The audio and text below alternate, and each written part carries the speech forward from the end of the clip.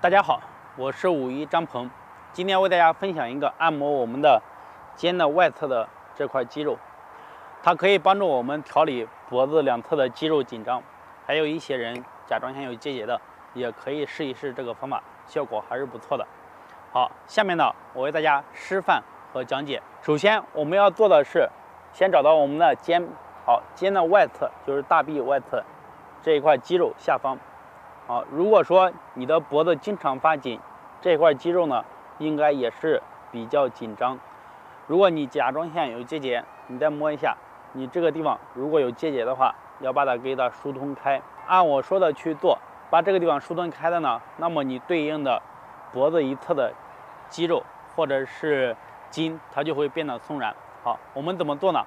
好，先用手检查一下你的肌肉是什么情况。如果这有结节，我们可以用手指，然后给它按着进行弹拨或者按揉，好，或者用整个手掌去拿捏。好，我们找到非常痛的点，稍微多做一做。好，假如这个点比较痛，我们就多做一做。好，一般做个3-5分钟，然后用空心拳敲打一下，疏通一下。好，做完了要换另外一侧，两侧都要做。好，先拿捏肌肉，抓一抓，放松一下。好，放松完了以后，用手指找到僵硬的或者是有结节的地方，用手指轻轻的按揉。因为刚开始比较痛，所以要轻轻的去按揉。好，当你感觉你按揉开了以后呢，用我们的空心拳进行敲打。